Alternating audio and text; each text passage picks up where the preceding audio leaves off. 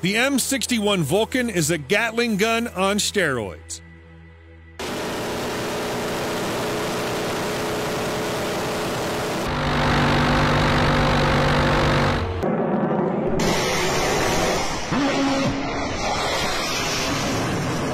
It isn't possible with the human eye to see a bullet as it leaves the muzzle of a gun. But in the case of the General Dynamics M61 20mm rotary cannon, it isn't just a single bullet that can't be seen, but literally hundreds each second. With a rate of fire that exceeds 6,600 rounds per minute, that's more than 100 rounds leaving the barrels each and every second.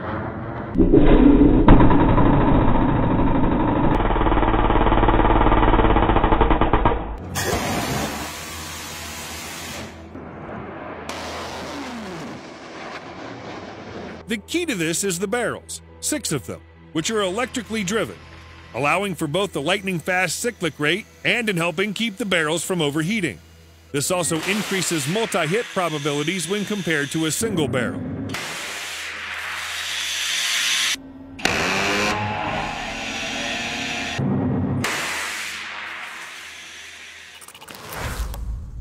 The Vulcan War Born.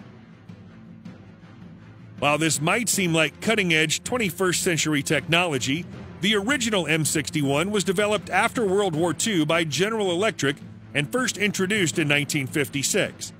But the concept to utilize multiple barrels dates back a century earlier. It's based on the Gatling principle, which permits a high rate of fire while also reducing heat and barrel erosion. The M61 Vulcan is the deadly weapon of the Civil War-era Gatling gun, developed by inventor John Gatling, who wasn't looking for a more effective killing machine. Rather, he developed his rapid-fire gun as a response to the carnage he witnessed during the American Civil War. Gatling saw how many more soldiers died of disease than from gunshots and sought to develop a weapon that could supersede the need for large armies and believed that deaths from the disease would be diminished.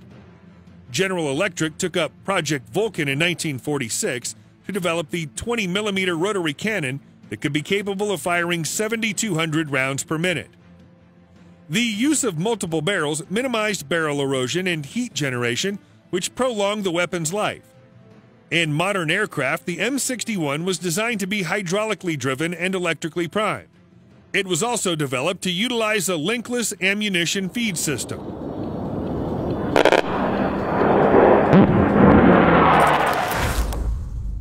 A new Gatling gun?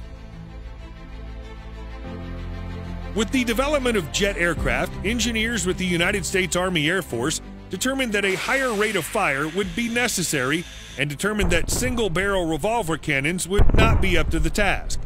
Instead, designers of the Armament Division of General Electric considered the 19th century concept of utilizing multi-barrels instead. General Dynamics, which acquired the Armament Division of General Electric, currently produces the M61A1 and M61A2 improved versions, with the latter being 20% lighter and is meant for applications where weapon system weight reduction is critical. Most aircraft versions of the M61 are hydraulically driven and electrically primed. The gun rotor, barrel assembly, and ammunition feed system are rotated by a hydraulic drive motor through a system of flexible drive shafts. The round is fired by an electric priming system where an electric current from a firing lead passes through the firing pin to the primer as each round is rotated into the firing position. A lighter version of the Vulcan developed for use on the F-22 Raptor, designated M61A2, is mechanically the same as the M61A1, but with thinner barrels to reduce overall weight to 202 pounds. The rotor and housing have also been modified to remove any piece of metal not absolutely needed for operation and replaces some metal components with lighter weight materials. The FA-18E F Super Hornet also uses this version. The Vulcan's rate of fire is typically 6,000 rounds per minute, although some versions, such as the F-106 Delta Dart, are limited to a lower rate, and others, A-7 Corsair, have a selectable rate of fire of either 4,000 or 6,000 rounds per minute. The M61A2's lighter barrel allows a somewhat higher rate of fire, up to 6,600 rounds per minute.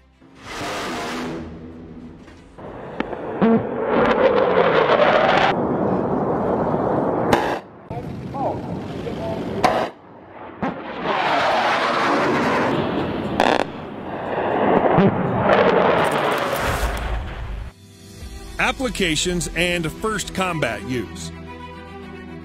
The Vulcan first entered aerial combat on April 4, 1965, when 4 North Vietnamese Air Force MiG-17s attacked a force of 10 escorting North American F-100 Super Sabres and 48 Vulcan-armed and bomb-laden F-105 Thunder Chiefs, shooting down 2 of the latter.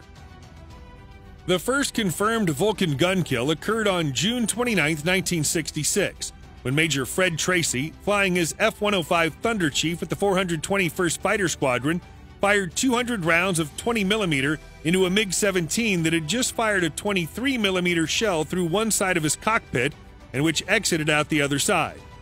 When the MiG-17 flew in front of him after making his pass, Major Tracy opened fire on him. The Vulcan was later fitted into the weapons bay of some Convair F-106 Delta Dart and General Dynamics F-111 Aardvark models. It was also adopted as a standard in the Teen Series Air Superiority Fighters, F-14 Tomcat, F-15 Eagle, F-16 Fighting Falcon, and FA-18 Hornet. Other aircraft include the AMX ground attack aircraft and the F-22 Raptor. It was fitted in a side-firing installation on the Fairchild AC-119 and some marks of the Lockheed AC-130 gunships, and was used in the tail turrets of both the Convair B-58 Hustler and Boeing B-52H Stratofortress bombers. The M61 is also the basis of the U.S. Navy Mark 15 Phalanx close-in weapon system and the M163 Vulcan air defense system using the M168 variant.